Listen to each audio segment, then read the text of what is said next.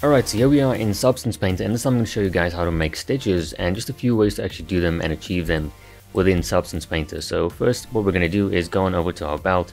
In this case, I'm going to do it on my belt here, so I'm going to create a new folder, okay, put that in the belt, and I want to make sure we call this stitches. Okay, and what we're going to do next is create a layer, okay, so not a full layer, but a layer, okay, and we're going to call those stitches as well, okay, or stitches.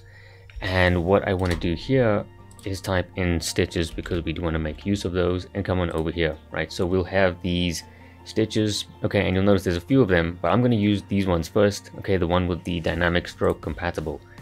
So what dynamic stroke compatible means is that the strokes are just stamped according to specific parameters kind of laid out by the program. In this case, the stitches follow one path regardless of how your stroke moves. What that means is if I lay down a stroke, the path will follow dynamically, like this, as opposed to this. Okay, so here there are a few settings we can change. We can right click and mess with these settings here, so like this. Okay, or we can do it down here, but right clicking is kind of easier. So size, will just control the size of your brush. In other words, if I hold down control and right click and drag, this is the size that it's controlling. Okay, so not the size of the stitches, but the size of the actual brush. Okay, so that there is fair enough, and that's a pretty good size, maybe a little bit lower, so something like that is good enough. Next, if we right click, we notice that we have flow and stroke opacity. So the thing with flow and stroke opacity, they're kind of similar, but so stroke opacity is just the transparency of something. If I click and drag, it won't add any more to it, but I have to let go of my pen and then press down again to continuously add to that. The thing with flow is that if I draw, as soon as I continue drawing over and over and over, as long as I'm drawing over that, kind of like with a pencil in reality, it'll keep adding to it. So stroke opacity, you have to go over a few times, let go of your pen and actually go over. With the flow, you just keep going and it'll keep adding to it. So flow is kind of like the rate at which the strokes are added, and stroke opacity is just the transparency. In this case, we don't need to mess with any of those settings because they'll kind of mess with what we're doing, so there's no need to do that. Angle as well, okay, how far the angle of this is going. So if I move the angle here, you'll notice that my cursor is now angled, but that doesn't work well with any of these brushes, so we'll leave it at 0. Okay, and as for the jitter, the size, flow, and angle jitter, they do add a little bit of variation, but the position jitter, that really knocks it. Okay, so if I do something like even a 10, for example, you notice it does mess up what I'm kind of doing there, right? So it adds a little bit of variation. In this case, we don't really need that, so I'm going to keep that at 0. So alignment and the size space, basically like where are we drawing? So in this case, I'm drawing on the object, so I would like to keep that way. If I was using the viewport or the texture, so for example, if I press F1, if I was drawing on this, I would probably go to texture space and I would use UV instead. But in this case, I'm drawing in 3D, so I'll keep it on tangent, wrap, and object. Okay, so alpha, this is the alpha that we're using. As you can see, it's a square rectangular alpha, so that's fine. We don't need to change that. If you want to, you can, but I wouldn't recommend it. Okay, as for the slice width, this will just control the alpha slicing. So if I pull this all the way up, you'll notice it's getting a little bit higher, okay, and now it's covering the whole thing. So if I do this, okay, so if I do this, you notice it's quite a big box there, and that kind of distracts. So we'll keep it kind of, you know, where it was. I think it was 0.2. Just leave it at the defaults. Slice contrast, again, they will just add the contrast. We don't really need any of those things. Okay, advanced blending, again, not something we need. Okay, so here, do we want to add color to this object? In this case, yes, I do want color. We don't actually need metallic because these are just stitches. Roughness, we can add a little bit of roughness to that. And the normal, we'll have the normal, okay, because we do want normal information, okay, the height information. There is also height information. In this case, we don't need it. But if we put it on, we'll see it later on what that does. So, okay, so next we've got base color. This obviously will change the color of the stitches, okay. Okay, and we also have stitch selection. So we've got a few of these, and you'll notice it here on top, right? We've got running left and double stitches, right? Stuff like that. So these are just different variations. So if we do that, you'll now notice, right, we've got things like that. We also have the thick threads. Okay, so we've got thin threads, twisted threads, okay, rigid, right, clips, stuff like that. And I like to keep it on thin, and in this case, I'll leave it on thick. Puncture intensity will deal with the how intense the actual stitch is. So if you pull it all the way up, right, it's got quite a bit of a normal, right, information around that, but I like to keep it just high-ish. Seam intensity, again, will deal with the seam, okay, and if we put it all the way to 0, you'll notice we don't have a seam, but I do like this on 1. Okay, and all of these here, these attributes, I don't really mess with any of these. Right, dynamic stroke, I don't need to worry about any of this stuff. This is kind of crazy things that we don't really need to pay attention to. Okay, next we've got advanced parameters. So here we've got the stitch size length. Okay, and that there will obviously mess with the length. This will mess with the width, and I like to bring that down a little bit. And the depth, of course, right? So I like to keep that all the way up. Next we've got double stitches, which doesn't mean what you think it means. If you switch it on, it just doubles, right, what you have. So that's not what I want. And if we go to technical parameters, okay, we also have, again, we've got normal intensity, so we can bump that up if we so wish. And we've got height range. This won't do anything because we haven't switched on the height. Okay, so we switch that on, the height range will affect that. But in this case, we don't need that. And of course, ambient occlusion, right, all the way up, all the way down. And I kind of like to bump this up. Okay, and there we go. So that is pretty much it. So once you're done with that, you can actually create your stitches. Okay, and there they are. And if you think that, you know, some of these settings, like later on, right, like the normal map, for example, is a bit much, what you can do is go down to base color and then go to height, right, and then change that. Sorry, the normal, not the height. So normal map, okay, and then we can change this down from 100 to, you know, something less, and you'll notice it will affect that. So yeah, those are the things. And you can't change the color after you laid it down. So once this is there, that's it. You can't change it after that.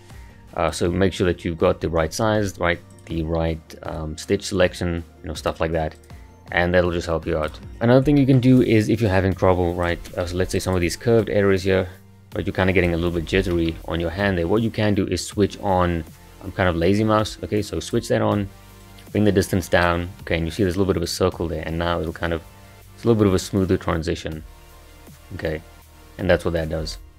So that there is pretty helpful. So yeah, that's the first brush that we have. Next up we have the simple ones. Okay, and for those of you wondering, you know, what about these brushes over here? So they're the exact same ones, they just have different patterns that you can use. So again, same thing, right? Size, flow, opacity, jitter, alpha, right? All of those things.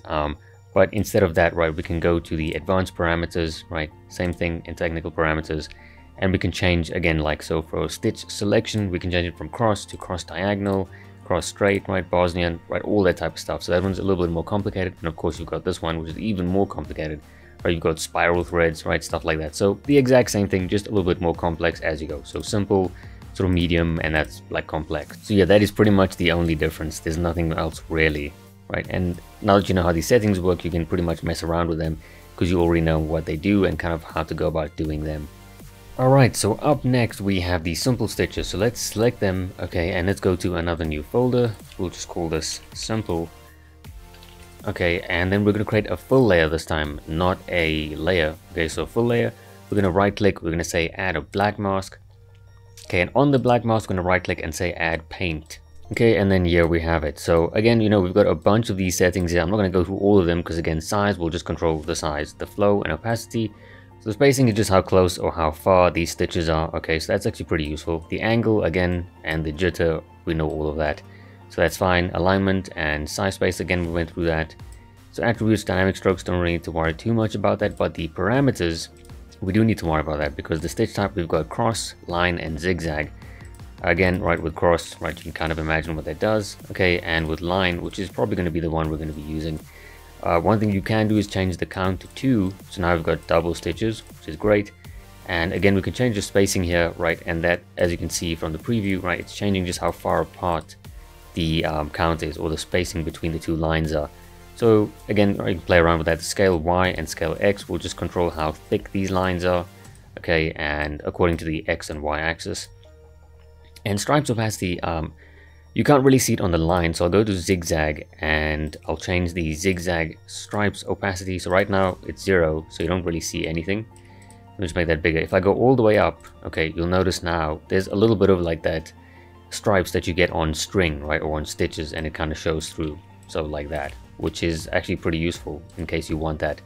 So again, we'll go to line and we can pull that all the way up if we want to. And again, go back to line and there you go, right? So something like that. You can kind of see it there.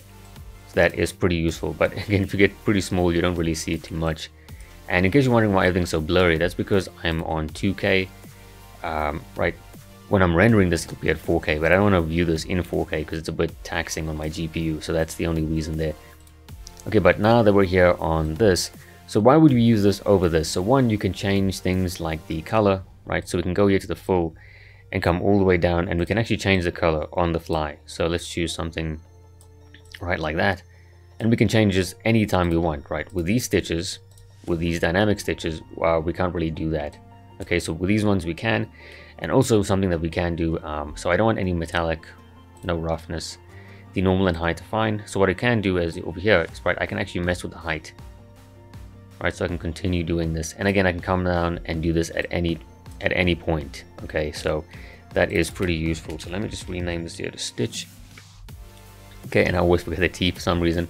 So that is one thing we can do. Another thing we can do is we can say Control D to duplicate this, and we can call this, I'm just going to call this blur for now. And we don't need anything like, so we don't need the color information. Okay, we don't need that. We do need the height information. So under this one here, and then I want to go to add a filter. Okay, and then on the filter, I'm going to click on that and then say type in blur. Okay, and then we will get a blur. So click on that. The blur intensity, we'll leave it at where it is. Okay, you can't really see the difference here, but we'll just leave it at where it was, like I said. So around about there.